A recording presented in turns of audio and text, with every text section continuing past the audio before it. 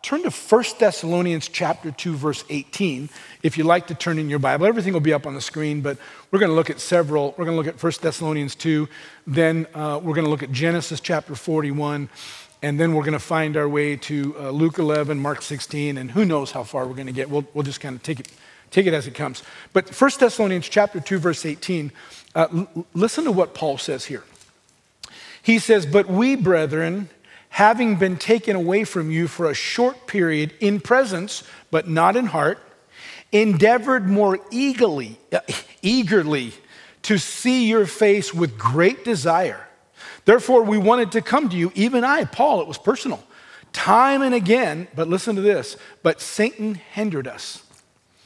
And I want to just kind of park you on that for a minute, because as Christians, we don't think about that component often enough or soberly enough. There's lots of times where we're trying to get something going and man, it's just hard and we keep feeling like 2 steps forward, 1 step back and things are twisting and turning and it didn't work out and we have to recalibrate and do it over and we're looking at circumstances, we're trying to be responsible to deal with the things that are coming at us and stewards and practicums and all of those things, but we don't stop to think about that lots of times we're being intentionally hindered. And Paul said, this is the Apostle Paul. Paul said, I want you to know that I got taken out of the loop. I wasn't planning on leaving, but I got taken out of the loop. I never did in my heart. I was always with you. And because of that, I tried more eagerly than ever with a great passion. No, we got to get back there. We got to get back there. We got to get back there. But I was never able to pull it off. Over and over, I kept trying and trying and trying. And he said, it's because Satan hindered us. And then you go over to 2 Corinthians chapter 11, and Paul actually gives you a list about the number of hindrances that he's encountered. Now, I'm not going to read you the list because it's quite extensive, but I do want to read you in verse 23. It's just he gives the categories, and then he goes back and he starts unpacking those categories. And again, you can read it's quite a list, but here's the categories. He said, in labors more abundant. That means I worked harder than I've ever worked before. I work harder than I should have had to work. It's like, this shouldn't be this hard. And I'm working and working and working. He said, in stripes above measure. In other words, there were political situations and religious situations and financial or economic impacts from preaching the gospel. And he was like penalized for that, like physically. Like he got stripes. He said, in prisons more frequently. He got thrown in jail.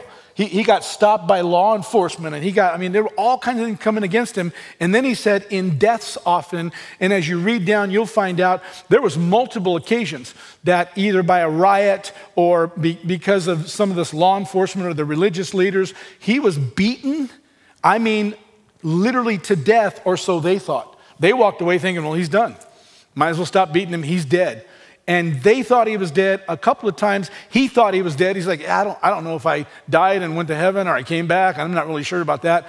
But he thought he was dead. But this was very costly. But here's what I want you to notice. As you read through the list, these are categories, but as you read through the list, here's what we're gonna find out. He says, Satan hindered me, but every one of the things on the list were practical.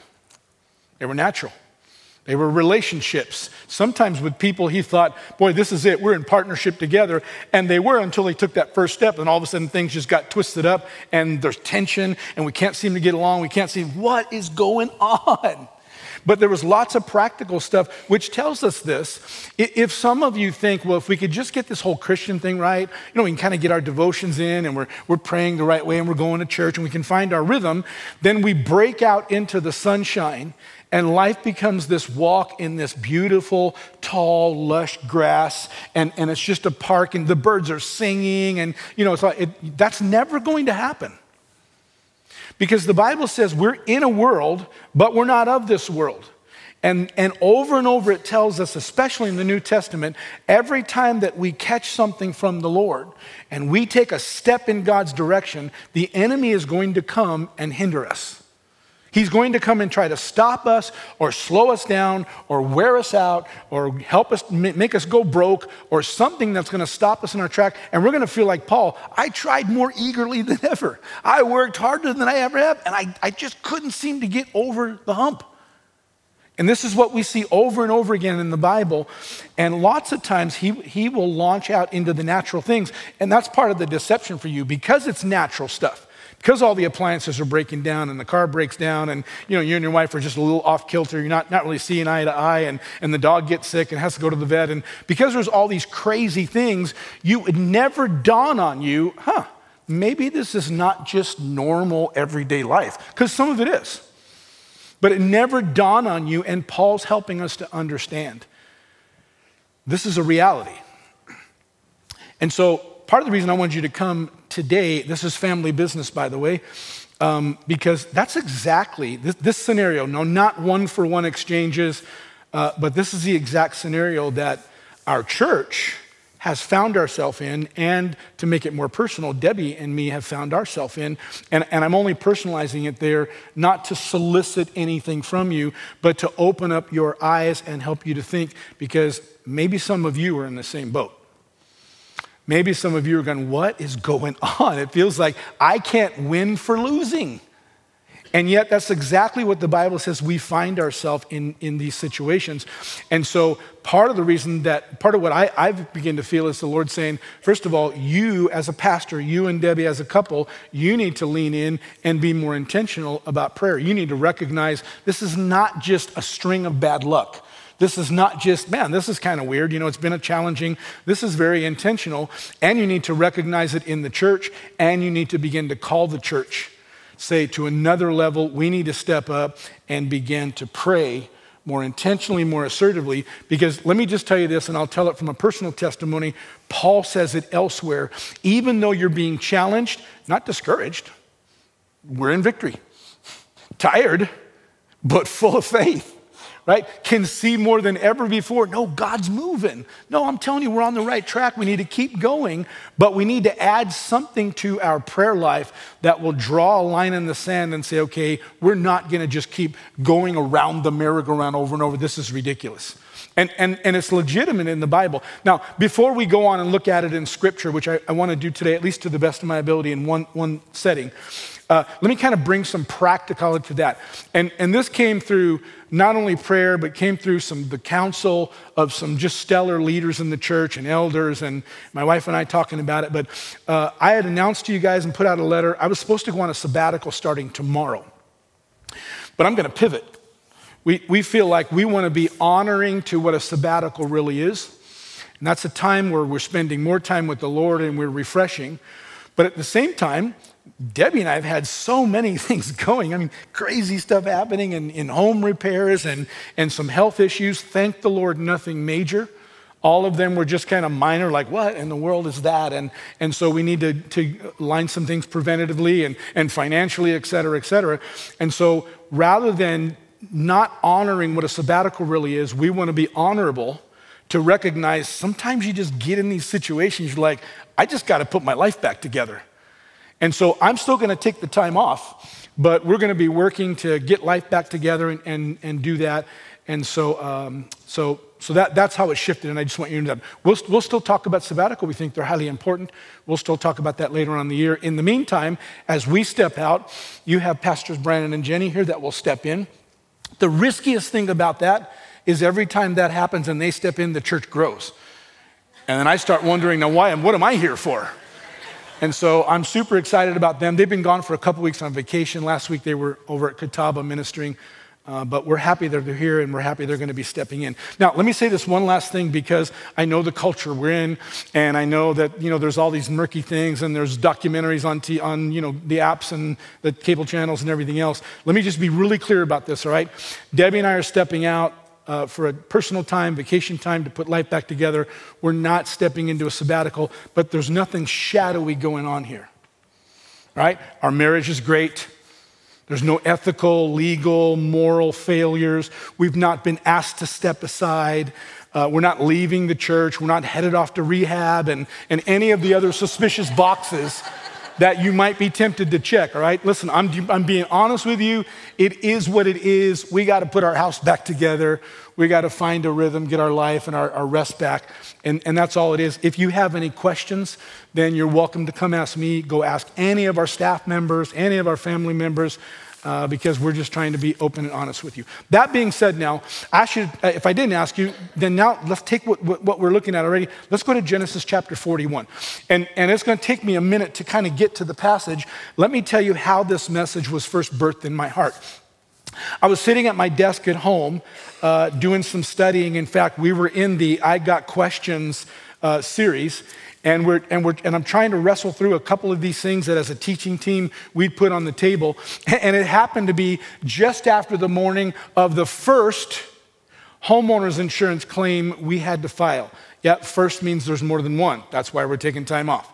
And so here I am studying, and I kind of looked up. There's a window in front of my little desk. I looked up, and just as I did, there's a lady that's walking, just a beautiful day, and she's walking, she's circling the cul-de-sac. She's got her AirPods or earbuds or something in, and she's in another world. You can tell she's just enjoying herself. And I kind of looked up to see that, and just as I saw that, something caught my attention out of my peripheral, and it was a little dog that the homeowners were dog sitting for. It got out of the screen, and this lady's walking in the beautiful sunshine, doesn't realize there's a tiny terror that's speeding at her as fast as he can, yipping, yipping, yip, yip, yip, and she doesn't even know he's there until he gets to her feet and starts nipping at her heels. Startled, she screams, and then she kind of steps back and recoils, like, what's going on? And then when she saw what it was, you could literally see her go, oh, like it's just this little, look at it, it's like a hamster, a hamster on a leash, right? Tiny, tiny little thing. And so she tried to just ignore it. She's just going to keep walking, but that just, made the dog all the more resolved that he's going to take control of this or whatever he's doing, until finally she went, 5 or 6 steps, and she just couldn't do it anymore. And she turned around, stamped her foot, and she said, go home. And when that happened, the dog froze. And for a moment there, you could almost hear the Clint Eastwood, to see who's going to break the staring contest, right? Who's going to back off? And then just as it looked like the dog was going to launch again, she took another aggressive step or two towards the dog, and she said, I said go home. And when she did that, the dog turned around and hightailed it back to the house that he was staying at, just in time for the owner to open the screen and realize he was out, scoop him up, and give an awkward stare to the lady like, so sorry, and then take him on into the house. The whole thing lasted probably, a minute and a half. But it was enough for me to remember a lesson that I'd learned years earlier, and it has to do with spiritual authority. Every one of us Christians have it. But so many Christians are either oblivious to it or they're just not confident enough and they fail to utilize it. And so because of that, the enemy does everything from what that little dog was doing, just ruining and annoying what should be a wonderful journey and experience, all the way to doing what he was trying to do to Paul and hinder and stop him at every single turn. But we don't really realize it. So what I want to really talk to you about today is I want to talk to you about the importance of prayer, but more importantly, getting to that assertive kind of prayer. And I know in order to do that, we don't have time to be super systematic and lay it all out. And some of you, you're like, no, we totally know what you're talking about. Others are like, yeah, I know, but I haven't been doing that. And there's some of you that'll be like, first time hearing it, I have no concept. So I'm going to try to lay a broad foundation and help us to understand why prayer is so essential and important. And then we're going to progress through how prayer unfolds so we can look specifically at what this part is, the assertive part of prayer. And then as we get there, I'm hoping I'll have some time to skip a rock through the New Testament, and you can see the New Testament is laced. You can't open a book of the Bible in the New Testament that it's not encouraging us to process through the prayer approach to get to this assertiveness, so that we can stand up, stand our ground, and we can lay claims to what Jesus has purchased for us. And we can begin to move forward in the plan of God unhindered, even though the enemy is going to keep challenging. All right, so let me first give a big, broad overview. Again, we don't have time to teach, super broad overview about how prayer works. You have to think about prayer in terms of communication. And prayer is like anything else in effective communication. You have to understand the right prayer component or the right prayer approach that will line up with the intended purpose or the intended result you want in order to have a meaningful exchange. Let me give you a playful example. If you wanted to communicate love and affection to your sweetheart, the best approach is probably not to pull out all the graphs and the charts that show the enormous amount of effort that you put in and how many wins you've accumulated over the past 6 months to a year, and pull out, some legal jargon, some principle jargon that tells them, when principle comes, it shows that if 60% of the time that's probably not the way you're going to do it. You're not going to achieve your success. Any more than if you're in a legal negotiation, you're trying to put together a contract, or more important, if you're in a court proceeding, if you start quoting poetry and you start whispering and you start, reaching over and just rubbing the hand of the person trying to contract, that's not going to work for you either. That's probably going to get you thrown out or charges filed against you, right? But Christians don't seem to understand the simplicity, but also the systematic approach, like the social etiquettes of a spiritual engaging conversation with God. So here's what I want to do really quickly. I just want to outline them for you and show you how they escalate into each other so that you can actually begin to have an exchange with God, and so you can get all the way through the exchange to find this confidence. The New Testament gives at least 6 different types of prayer. Really, there's 7 if you count praying in the Spirit. That's those that have a prayer language, and the praying in the Spirit really is the best way to jumpstart a conversation, because Romans chapter 8 says, sometimes I don't even know where to start. Well, that's a perfect place to start, and the Holy Spirit starts helping you unpack and kind of get your mind right.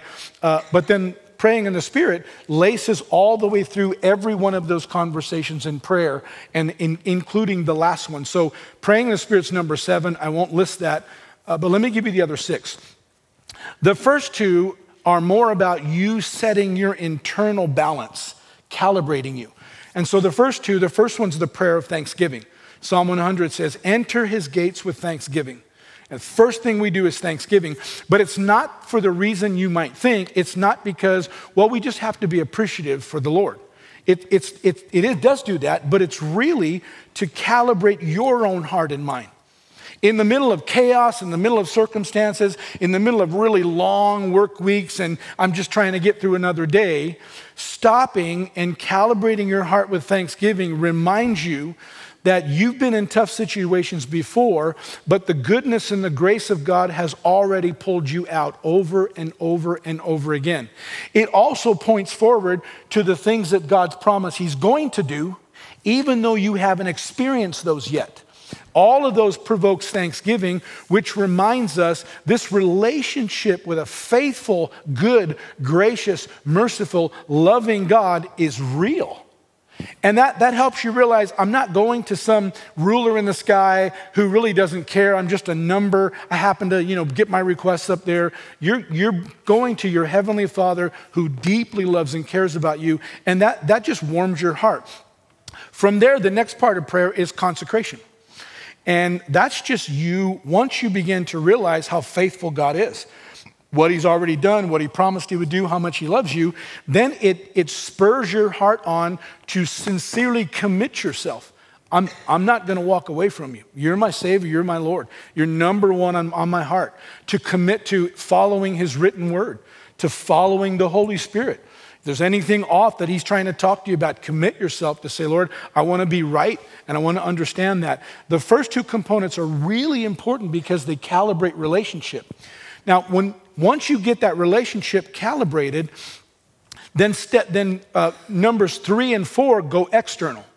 And number 3 is the prayer of supplication. And that's just this very broad, passionate plea in areas that you have need, in areas that you really want to see God and come help with. But it's very broad. So I need strength. Well, that's really broad, right? I need wisdom. Well, that's really broad. I need help in our relationship. I need help in our finances. Well, that's really big, broad. But you're leaning into the fact that God loves me, that he's faithful, that all these promises, he said they belong to me, and you're leaning into that confident relationship, and now you're opening up your heart and saying, okay, so here's where I'm at today. And that's just opening up, and you're being, vulnerable to him, and you're pleading. But as you do that, then the Holy Spirit begins to help frame in your thoughts and your mind and draw from some of the promises and the things you've studied. And then the prayer of supplication turns into the prayer of petition. And the prayer of petition now is a very specific request based in a very particular area, usually attached to the assurance of a specific promise. So in other words, you went from, Lord, I just need more resources. And as you're praying and pouring your heart out to the Lord, the Holy Spirit reminded you, and you said, Lord, in fact, I don't just need broad resources. I'm really concerned about this area right here. I have this one thing. I didn't see it coming, and I need help in that area. And by the way, you promised me, and you start attaching these. It gets very specific and very personal, right? So follow me so far, because this is what happens in all of our everyday conversations. We talk to somebody, hey, I appreciate you meeting with me. You know how much I love you and how many times I've called. Every time I call, you always seem to, something good. And yeah, and I just want you to know, I'm very, very appreciative for that. By the way, the reason I called you here and you start unpacking stuff. This is how prayer works. And it's important that we allow that to be experienced, because as we do and we get our petition out there to the Lord, then it moves to the last two areas, and these areas are more outward and they get much more assertive. And here's why. The next area is the prayer of intercession. You start thinking about all this stuff and you start realizing, Lord, I'm not the only one who needs this. And you might think about your spouse, you might think about your children, you might think about somebody else that you know.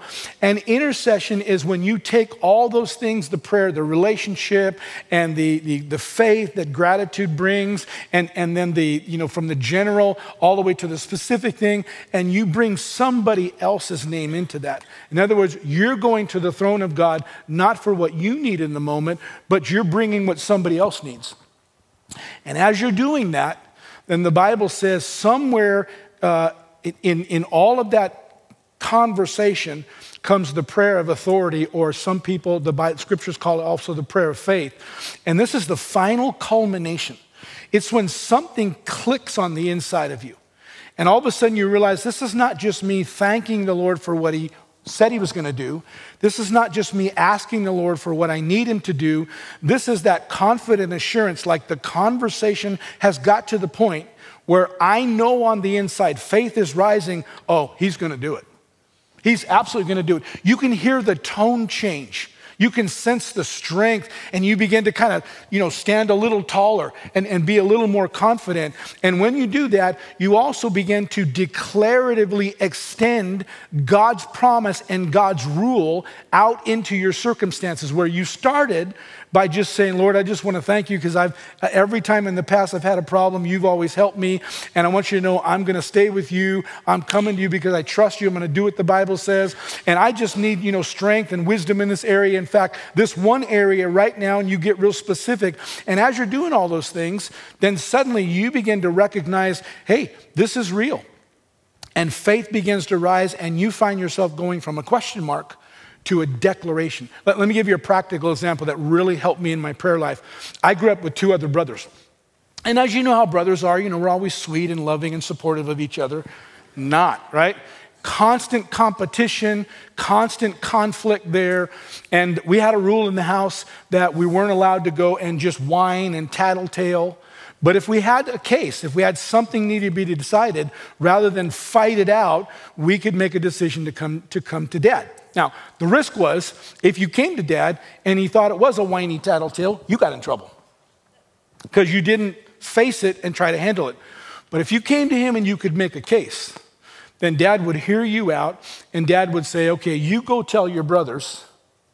And if that happened to be in your favor, I'm telling you, walk back in the room just a little taller than you did before. You walk back in the room and you said, hey, and they would look up at you. Dad said, and honestly, it didn't matter what came after that. Totally irrelevant. Once Dad spoke, then we all knew if we didn't all three comply to what Dad said, there were consequences for that, and Dad was fairly generous with those. So we began to understand, listen to me, while the Bible talks about all of these types of prayer have to be engaged, we have to grow in our conversation, in our relationship, our closeness, in understanding the Lord and understanding His Word and being able to follow the Holy Spirit as He directs us through these conversations. This morning, I really want to focus on that last part, that authority, that assertiveness. What happens when we get to that point and we can go back into the circumstances of our life and, like either the lady with the little dog, say, go home, or we can do what we used to do growing up and go back and say, Dad said, and it settles it. Now, all of that, I want to bring you to the story of Joseph, because I was studying this I Got Questions series. I happened to be in Genesis 41, the story of Joseph. And this is when this whole thing unfolded. And I felt right then, we've got to bring a different message to hone in on this. So let me just quickly outline the story of Joseph. The story of Joseph can be understood in three sets of dreams. The first set of dream Joseph had, and God spoke some things to him and said, here's what I want to do for your life. And Joseph was all excited, just assumed that his brothers and his mom and dad were going to be excited with him. So he shared the dream, and he found out people aren't always excited to hear what you said, what you believe the Lord's going to do for you. In fact, the first set of dreams got him thrown into a pit, got him sold into slavery, eventually got him sentenced to prison for a crime he didn't commit, which is where he encountered the second set of dreams. Neither of them were his. Two guys that were in prison had these dreams, and they just kept haunting them, and they shared them with Joseph, and Joseph's like, actually, I think I know what they mean. And he told them the interpretation, and it happened exactly the way that Joseph said. And when one of them got back, who was working in Pharaoh's court, when one of them got back, later on, Pharaoh had some dreams, and he said, I know who can interpret those for you. So the second set of dreams Joseph interpreted, and it got him moved from the prison up to the palace, at least temporarily. That's where he encountered the third set of dreams. And the third set of dreams were by Pharaoh himself. And Joseph not only interpreted the dreams, but Joseph also included some recommendations about how Pharaoh should respond to the dream. And that got him promoted from the prison all the way to a place of prominence and power.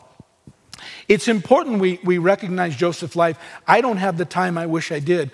But Joseph's life, all scholars agree, is what they call a shadow or a parallel to the big, bolder things that would unfold in the life of Jesus. And so when we read in the Old Testament what was going on with Joseph, man, we can just see fingerprints everywhere about what actually would happen with Jesus and how they would apply. So I want you to hold that in mind. Let me read in Genesis 41. We're going to start in verse 37, and let me show you where this assertiveness in prayer comes in. It said, so the advice was good in the eyes of Pharaoh and the eyes of his servants. And Pharaoh said to his servants, can we find such a one as this, a man in whom is the Spirit of God? Let me just stop and say, Pharaoh didn't get converted. He wasn't a believer, but Pharaoh was a very spiritual man lost in the occults. And he recognized there was something going on in Joseph's life that was not just natural. There was something divine, something supernatural, and Joseph was drawing from this wisdom. Verse 39, then Pharaoh said to Joseph, inasmuch as God has shown you all of this, there is no one as discerning and wise as you. You shall be over my house, and all my people shall be ruled according to your word. Only in regard to the throne will I be greater than you. And Pharaoh said to Joseph, see, I have set you over all the land of Egypt. Then Pharaoh took his signet ring off his hand and put it on Joseph's hand, and he clothed him in garments of fine linen and put a gold chain on his neck, and he had him ride in the second chariot which he had, and they cried out before him, bow the knee. And so he set him, or that's the way he set him, over all the land of Egypt. Now again, there's so many parallels here. But if you just look at this last scene, you see Pharaoh, who's the ruler over all of Egypt, and he's bringing Joseph from the prison and setting him up right at his right hand, second in command.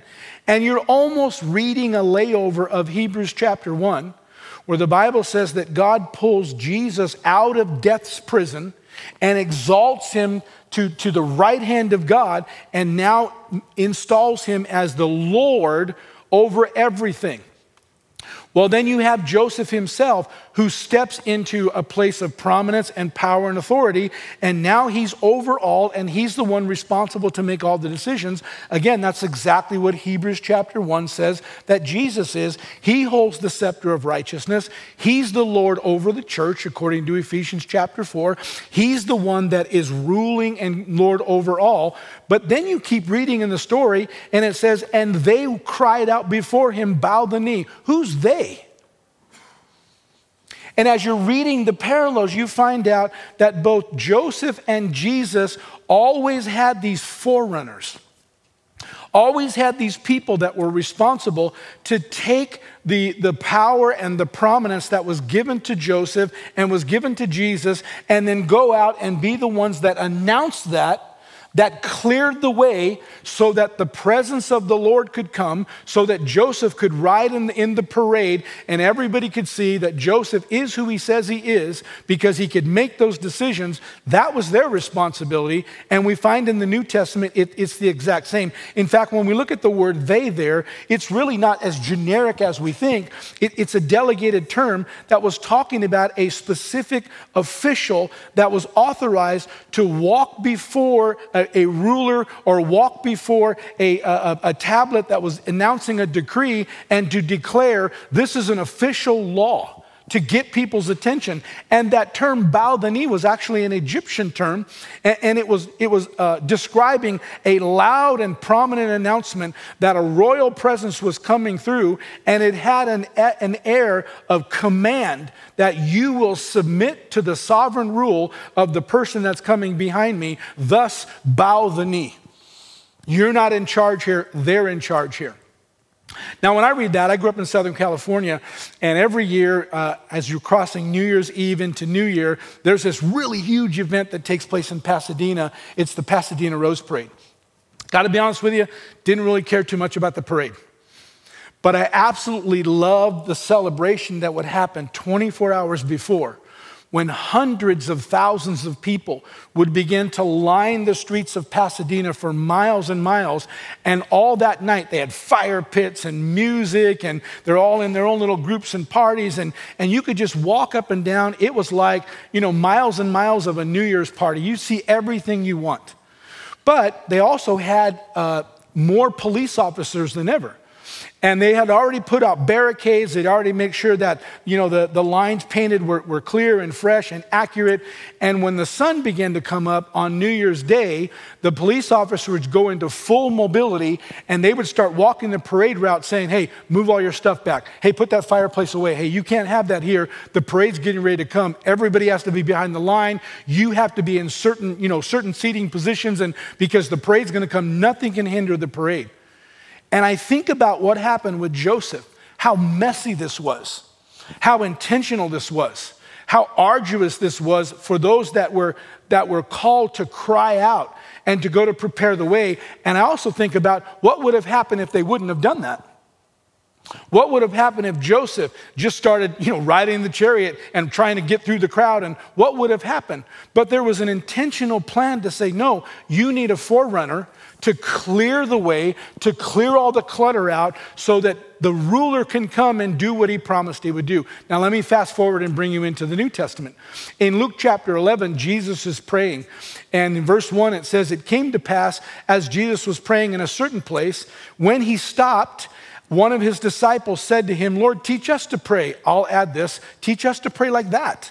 When you read the other Gospels, you realize Jesus wasn't just doing what the religious leaders did. In fact, in Matthew chapter 6, he said, don't do what the religious leaders do. Don't stand there and just repeat your eloquent prayers over and over again so that people can think you're very religious and you're very spiritual as if you're impressing God. Nope. Jesus engaged in full, passionate, authentic conversation. And his disciples watched him and were listening. And they got, after one of these prayers, they said, teach us to do that. I mean, John taught his disciples. And so Jesus said to them, all right, when you pray, not if, When you pray, he says, say this. And you know what comes next. It's called the Lord's Prayer. We don't have time to go through all of it. Let me just give you the first couple lines because that's what I want to show you this morning. He said, when you pray, say this. Our Father in heaven, hallowed be your name. Thanksgiving, consecration. You're God. I'm not. You're my heavenly Father. So there's the relational part of the prayer. But then he comes and he says, your kingdom come and your will be done right here on earth as it is in heaven. And most Christians don't catch or understand, partially because it's been widely practiced and not demonstrated this way, but partially because we just don't lean into the text enough. But we don't understand that there's an authoritative verb tense there. This is an authoritative posture. This is not just a rote prayer we're reading because we think if we say it enough times that God will say, wow, you really are spiritual. Okay, I'll do something for you. But this actually comes with the confidence, with a posture that says, no, we serve a God who is to be hallowed. We serve a God that's great. He's sovereign above everybody, and he's my heavenly Father. I'm part of his family, and it builds a confidence there. In fact, in the Spirit-Filled Life Bible, Dr. Jack Hayford writes in the Kingdom Dynamics in Luke chapter 11, he writes this. It's a phenomenal. He says, earthly scenes of need must be penetrated by God's will here on earth, just as it is in heaven. Lest either the weakness of the human being rule that's being given or controlled or governed by their flesh, or the viciousness of hell's work initiated by the devil will prevail. God's power can and will bring heaven's rule to bear. However, the praying is ours to do. Unless we contend for the intervention of his kingdom, nothing will change. He's not alone in that opinion. Pick up any of the serious resources on prayer and you'll either read the line or you'll see it obviously implied. Nothing happens on earth without prayer. Nothing happens in the life of a believer without prayer. Everything's contingent on our having these conversations. And some of you might be saying, Pastor Gil, I don't know if I can believe with that. And to which I would like to respond and say, well, let me add a little more scriptural secret sauce on this, all right? And you'll see this is a common theme all the way through the Bible. We just don't catch into it. Go back to Jesus' original mission. And because we don't have time to unpack it, I'm going to read it in the Amplified Classic Version. Here's what Jesus said. He said, I will build my church, and the gates of hell, that is the powers of the infernal region, shall not overpower it or be strong to its detriment or hold out against it. And I will give you, talking to the members of the church. At the time he was talking to the disciples, but later on he said, anybody that believes what you're saying, they become disciples too. So he's talking to you and I. He says, and I will give you the keys of the kingdom of heaven, so that whatever is forbidden in heaven, you can, as an authorized representative of me, forbid it on earth with the full confidence that heaven will back you. And whatever is approved in heaven, you can, as an authorized representative of me, approve to come to pass on earth as well with the full confidence that heaven will back you. In fact, we did a study called Living an Empowered Life last year at the end of 2022. And you all got, if that were here, you got discipleship workbooks. And if you write this down, you can go back, lesson number 10, page 24. We were studying this very thing. And here's what it says. Most Christians today see themselves as mere subjects of heaven instead of authorized representatives of Jesus. Accordingly, their prayers lack the bold confidence of one who's been given a kingdom key ring loaded with the promises of God that grant them spiritual access into and out of circumstances and situations where evil influences need to be evicted and God's promised blessings invoked. This is our responsibility. By the way, I've not met very many people who don't understand this in other parts of their life, right? We just filed 2 homeowners insurance claims almost back to back. And you better believe I had the policy out in front of me. And I'm looking to see what's covered and what's not covered. And I'm on the phone, super gracious, but I'm on the phone say, yeah, I hear what you're saying, but isn't that covered under? Oh, yeah, I see, Mr. Dirmann. I'm glad you caught that. And I'm glad I caught it too. Because if I didn't catch that, you wouldn't have caught it. And yet it belongs to me. And we understand this in so many other areas of life that we have to press in and learn and then register it and then with confidence come back, and we have to draw a line and say, Dad said. And all of this is dependent all over the Bible. Let me give you another one. Oh, that was Jesus' original mission. Let me give you another one. In the Great Commission, this is when we're literally invited in. In Mark chapter 16, verse 15, he says, and he said to them, go into all the world and preach the gospel to every creature. Bow the knee, prepare the way. You're giving the word of the Lord. And he who believes and is baptized will be saved, but he who does not believe will be condemned. Listen to verse 17. And these signs will follow those who believe. And we studied that word signs literally means this is the authentication that will follow your life when you draw these lines and with authority you declare that God's word is true. God said, heaven will back you. But if you don't say anything, then you'll survive and you'll keep your Christianity, but you're going to be like Paul, like, I don't know, Satan's hindering me. We need to draw a line in the sand here. And so it says here, it says, these signs will follow you who believe. And listen to the very first sign. In my name, they will cast out demons. In my name, in other words, we studied it, in other words, with the authority that I've given them. With the badge, the spiritual empowerment they have, they will cast out, it's the Greek word ekbalo. It literally means to evict. It means to walk into a circumstance and say, you don't get to stay here anymore. Because God promised me something different. You don't get to hinder this anymore. You don't get to do this to me, to my family, to my relationship, to my finances. You don't get to do this anymore. In fact, let me read you a quote out of lesson 10 again, out of that Living the Empowered Life. It says, although some confrontations can be demonstratively difficult, most demonic evictions and the inherent blessings happen, as Matthew 18:16 describes, with a word. Now, I know you've seen The Exorcist and all that. Maybe, I hope you haven't. I haven't, but I hope you haven't. But if you did, and you think this has to get really super weird, and, there's sometimes when they've got a real demonic thing going on, and you might need some help to navigate that, and that's a real thing, right? But most of the time, it's not that. Most of the time, it's just you recognizing and turning around with your authority, putting your foot down and say, get. And you watch the enemy do exactly what the Bible promises he would do.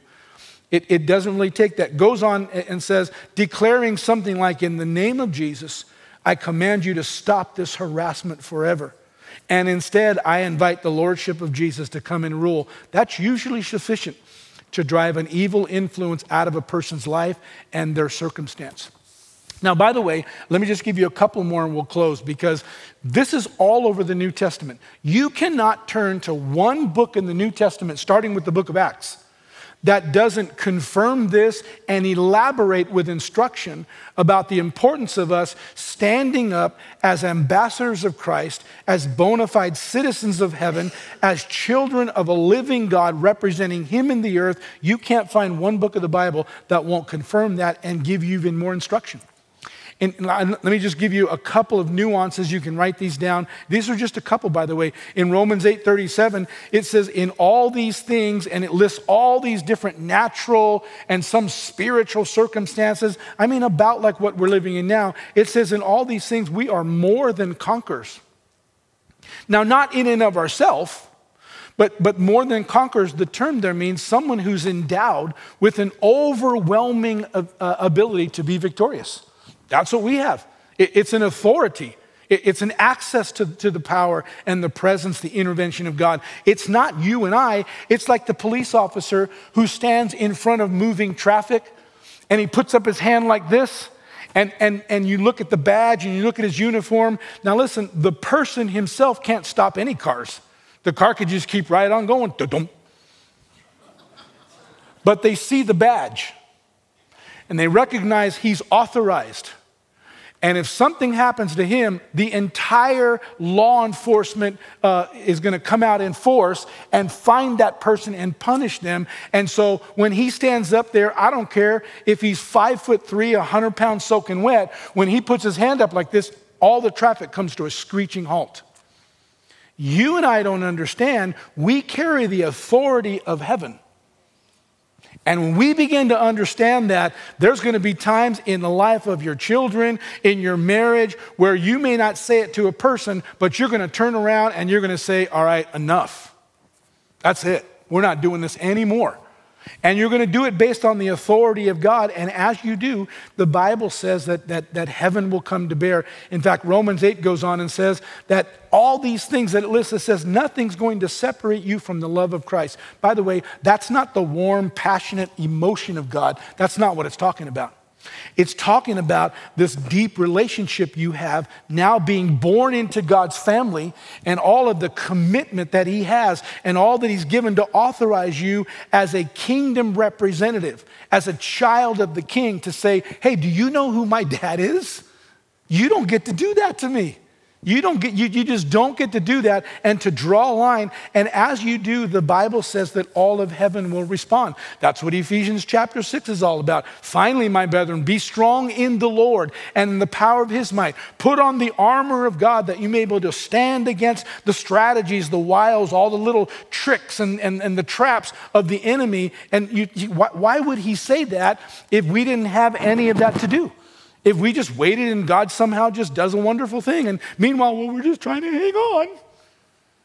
No, there comes a time when we draw a line and we say, you're not doing that to me anymore, ever again. Let me end, I'll read you this passage and we're going to end here. 1 Peter chapter 5, verse 8, listen to this. It says, be sober, clear thinking, be vigilant. That's a military term, by the way. It means pay attention, because we're not in peacetime everywhere all the time. There's times when the enemy's coming after us. He says, be sober, be vigilant, because your adversary, the devil, walks about like a roaring lion, seeking whom he may devour. Man, I wish we could stop and unpack that. But let me just tell you this. He can't devour anybody and everybody that he wants to. You know, he's seeking whom he may devour, and we've unpacked it here before. He devours people who don't understand the authority they have in Christ and who just let him whittle them away down to a puddle, down to nothing. In fact, the word devour there doesn't mean he jumps on you like a lion with his claws and rips you to shred. The word devour there literally means he comes along and slurps up whatever's left. Because people allow themselves to disintegrate. Well, I know what the Bible says, but I just don't see why God. Because you're not staying in the conversation long enough to get the confidence to say, okay, that's it, enough's enough. And he will whittle you down. He will wear you out. And you'll get to the place where you're so exhausted and so despondent that all the enemy just has to come do is just lap up what little faith you have left. And that's it. And so the Bible says here, pay attention to that. And then let's listen to what it says instead in verse 9. It says, resist him steadfast in the faith. The word resist means literally put up a barrier, put up a wall, and say, you will not cross this line. Not on my watch. It says to put up an offense, and push back against him. And it says do it steadfast. It means firm, immovable, unwilling to yield until victory's won. You put it up in faith. And then it goes on, listen to this. It says, knowing that the same sufferings are experienced by your brothers around the world. One of the biggest weapons the enemy have is to convince you, well, it's only you. Everybody else is having a great life. Look at all the Facebook. Look at all the pictures. They're having fun doing stuff. I'm the only one. You're not the only one. The enemy does this to everybody. This is how it works around the world. When you decide to serve God, the enemy's going to lean in, but I want you to understand, you're the victorious ones. You're more than conquerors. We don't fight for victory. We fight from a place of victory. We're not worried about us fighting the battles. The battle's already been won. We just put up our hand and say, knock it off. Dad said, stop this right now. Bow the knee. And we watch the enemy do exactly what God promised he would. It goes on and says, but may the God of all grace, who called us to his eternal glory by Christ Jesus, after you have suffered a while, perfect, establish, strengthen, and settle you. To him be the glory and the dominion forever and ever. Amen. When I first read that part didn't settle with me after you've suffered for a while. So God's just kind of watching back, sitting back with a Coke and some popcorn and just saying, watch this. Let's see how long this guy can hold out. That's not at all what it means. In fact, the Christian Jewish Bible says, you will have to suffer only a little while. But after that, God, who is full of grace, the one who called you to his eternal glory in union with the Messiah, will himself restore, establish, and strengthen you and make you firm. And the word suffer there is the word basko. It literally means you're going to experience an outward pressure that's trying to stop you, to hinder you, to discourage you, to wear you out. But that'll only last a little while, because as soon as you draw a line and say, not ever again, then immediately heaven goes to work. It'll turn around. Immediately, things will be turning around. Let me bring it to a close. As we grow across 3 campuses in our church, and as we're endeavored to grow individually, we have to understand this is how the world's working right now. The world's becoming more antagonistic and more aggressive against the things of God. I personally believe that a turnaround is coming. I'm not saying that we're going to, find the political prowess we once did, or we're going to, go back to the nation. This is not a patriotic declaration. But I believe that God's waking his children up. I believe that across the United States, across the world, that Christians everywhere are starting to get that rumble in their spirit, and faith is beginning to rise, and they're getting ready to stand up and say, that's it. We're not doing this. Dad said. And I'm telling you, as we begin to understand that as a church, as we stop just coming and being beat up and, Lord, just help me to get through another week. But as we begin to realize you're the victors, you're the strong ones. We can stay impoverished if we want. We can just be dragging along, or we can recognize we've been given lavish blessings. We've been given everything we need. All we have to do is stand up and step into them and draw a line and say, bow the knee. Turn and look at your circumstance. Look at that thing that's pressing you. Say, you will bow your knee to the authority of the Lord Jesus Christ in my life. And when you begin to do that over and over and over, the Bible promises heaven goes into action and will come to bear and say, I got you. I'm backing you. And the Bible says the devil will flee from you. He will run from you. I'm calling you as a church to step up individually, but also as a church body. Listen to me. We need to be a church where the power and the faith and the anointing of God pulsates in our services, not in some demonstration. I'm not even thinking about that. In our hearts. We need to be a church that when it's time for the altar team to come up, we're standing 2 or 3 people deep. Why? Because everybody's so beat up? No, because every single one of you came in the building today and you've got something you're trying to move forward or push through, and or you've got somebody that you're wanting to see good things happen in their life. Why would you not come and take advantage of the power source that God's given us and say, listen to me, I'm coming here today to stand in agreement in prayer so that we can stand together and say, bow the knee. You're not going to lord me, oh Lord, over me anymore. But I'm going to step up into the promise and the prominence that Jesus has given me, and I'm going to watch me and my family and my friends and those that are around me. I'm going to watch us experience the victory of God, because this is what the Bible promises us. There's so much more, so many more scriptures that validate this. But I'm calling you today, engage this thing. Please don't let another Sunday service go by that you're not up here being prayed for, because God's given you an opportunity to do that. Please stay afterwards and let me help you to see how you give me 30 minutes on a Sunday morning. You give me 15 minutes, one of those, and not only will you help us to strengthen and rise as a church, and we'll touch people's lives all over these communities around our campuses, but I'll show you how to pray individually, how to not just happen at church, how to take it home. And how to walk into situations and say, you know what? It just dawned on me, this is not just stuff. This is the enemy, and we're not going to put up with this anymore. And you begin turning situations around. God's put it at our feet. It's for us to take advantage of. And I'm asking you to step in with me, and let's watch God do what he wants to do. Stand to your feet with me. Let me pray for you, and we'll dismiss today. Heavenly Father, we thank you for the word of God. This is alive. It's not just meant to comfort us or inspire us. Lord, it's meant to empower us.